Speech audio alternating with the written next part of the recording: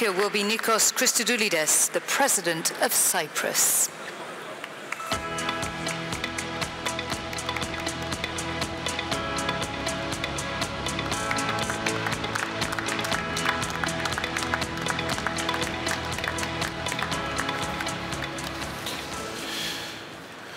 Dear friends, never has the European project, our union of 27 states that stand united in defense of common values and joint vision, been more valuable.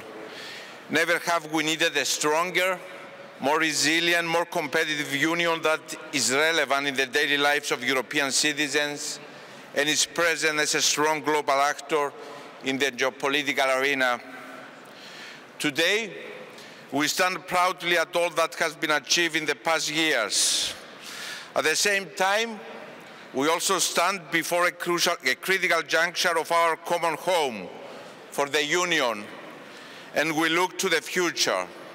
We have a responsibility to our children, to the generations to come, to lay the foundations and deliver an even stronger Union within Europe and in the world. Dear colleagues, as a historian by training, I'm always prone to glance inquisitively at the past in order to draw lessons that will inform decisions for the future. If we look back to the last few years, it is fair to say that we couldn't foresee that a pandemic will be at our doorstep. And yet, we faced that challenge which had an immense impact on our economies and our way of life. In the face of this unforeseen, unprecedented challenge, the Union, in unity, rose to the challenge under Ursula's firm and able leadership, which proved to be absolutely key in not only addressing and overcoming the pandemic, but in emerging even stronger. The pandemic wasn't the only challenge we have had to face.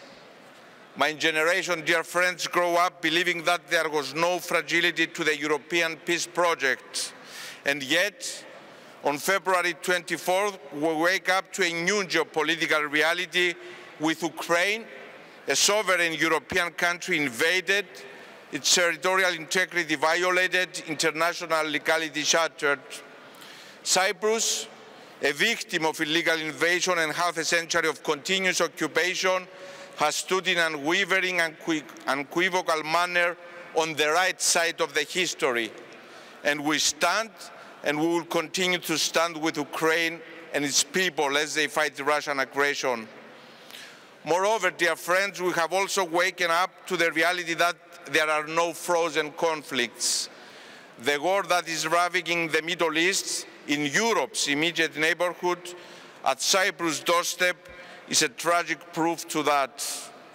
The European Union cannot afford not to have a strong voice and a role on what is happening in the Middle East, not only because it is an integral part of the European Union as a strategic global actor, but also because what happens in the Middle East has a serious impact on Europe, from migration to security. The humanitarian tragedy in Gaza also demands our immediate urgent attention. Cyprus, as an integral part of the region, as the closest EU member state in the region, has worked tirelessly since the beginning of the war to design a humanitarian maritime corridor for the delivery of high volume of aid to the people in Gaza. And dear friends, I look forward to Ursula's visit to Cyprus tomorrow in the context of opening the maritime corridor. From the very first stages of the initiative, Ursula grasped the vision and value behind it and pulled her political weight and that of the Commission's behind it. Thank you very much, Ursula. Dear friends, the discussions we're having in Brussels about a stronger Europe, a more geopolitical and strategically autonomous union that is a global actor, is not theoretical. It must time and time again be proven in a concrete way. We must be able as a European Union to play an active role in dealing with all challenges. In order to materialize the European Union's geopolitical role, First and foremost, we must be able to rely on ourselves without always depending on external factors.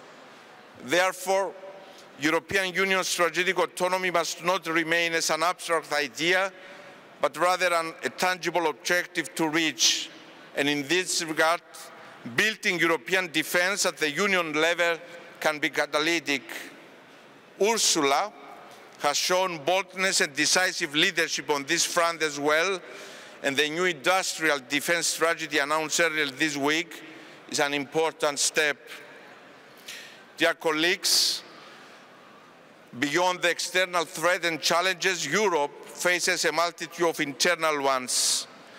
The rise of extremists, illiberal populists and anti-European Union forces threatens to reverse what we have achieved over the years.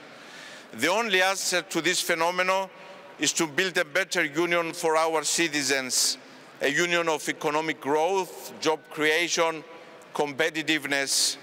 It is up to us to stand firm and defend our values, the values that unite us, the values that differentiate us from our adversaries, the values that make us who we are. And as long as we defend our values, the EPP will remain the biggest political family in Europe and the driving force for Europe's future. Dear friends, the EPP has also consistently and prominently stood behind Cyprus in our efforts to reunify the country. I strongly believe that the European Union needs to be catalytic, unifying power for its last divided member state that 50 years after the Turkish invasion is still under occupation. In the coming months, I'm counting on the support of our extended political family and of course the European Union institutions' leadership in our efforts towards the speedy resumption of talks for achieving a comprehensive settlement for the solution of the Cyprus problem. In concluding, dear Ursula, true leaders are shown at challenging times, at times that require boldness, even audacity, and during your time you steered the ship in stormy waters, and you did it by building the Union up through unparalleled tenacity, hard work, and determination. We are very proud to be standing beside you for the next 5 years. Thank you very much.